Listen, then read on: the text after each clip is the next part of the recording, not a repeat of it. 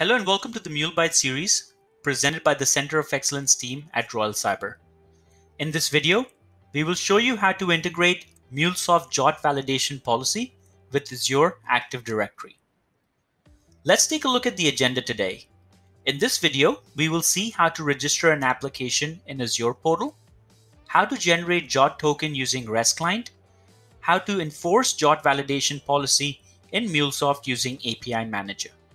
In the end, through a quick demo, we will take a look at how the integration works. So here's the Azure portal that allows to register a new application. First, we need to register a new Mule application here. Once the Mule application has been created, all its contents will become visible in the owned application. Here, we need to copy the client ID and the tenant ID for later use. After that, we will go to add an application ID URI and create a new scope. Moving on, we will come to certificates and secrets. Here, we will create a new client secret, and after that, we can generate a JWT token which will test after enforcing JWT policy in Mulesoft Anypoint platform. Next, we look into enforce Mulesoft JWT validation policy using API Manager. Here, first we need to log into Mulesoft platform, and using API Manager, we will go to Active API version. Then, we will go to apply a new policy and configure the JWT validation with latest version.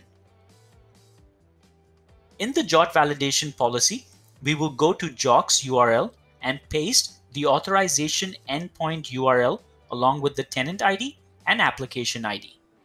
We will skip the client ID validation and apply the policy. And after applying the JWT policy, we will copy the REML contents from API specification and paste it into the REML file. Let's move on to the demo and see how this works.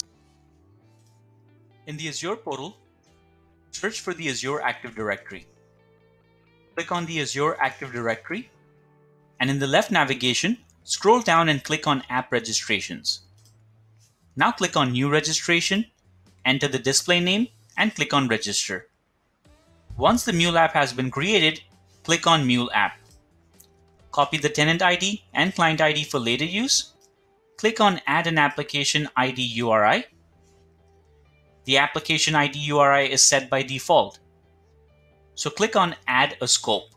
Fill all the required fields and then click Add scope. Copy the scope URI for later use, and in the left navigation, click Certificates and Secrets. Click New Client Secret. Set the description and click Add. Once the client secret is created, copy the new client secret value. Now after the JWT validation policy, we will show you how to generate the JWT token through the Azure portal.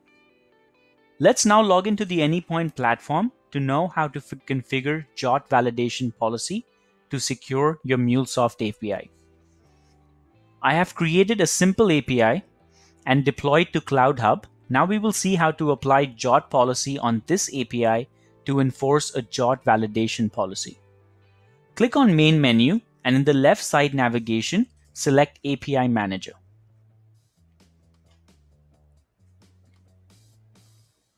Select the API,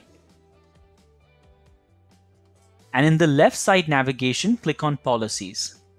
Now click on Apply New Policy to see the list of built-in policies. Scroll down until you see JWT validation policy.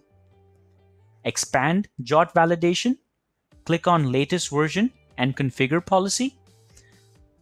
I have already created, so I will cancel and edit the policy. As you can see, this policy mandates all calls to the API to include the JSON web token. To use the API, you also need to update the REML specs for this policy to function. You can select options based on your need to enforce this policy. There are a couple of key things to remember. Select HTTP bearer authentication header as the JWT origin.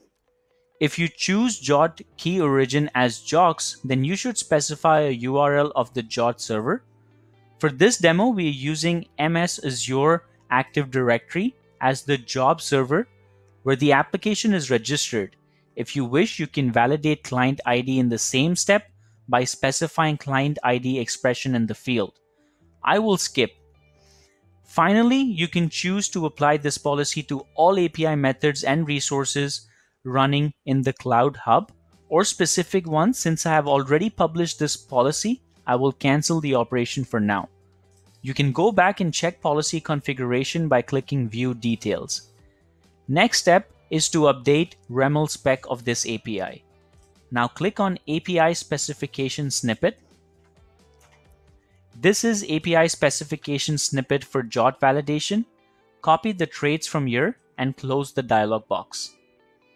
Click Main menu and select Design Center. Click on Mule Application API Specification. Paste traits under title, and the make is JWT condition, and publish API to Exchange.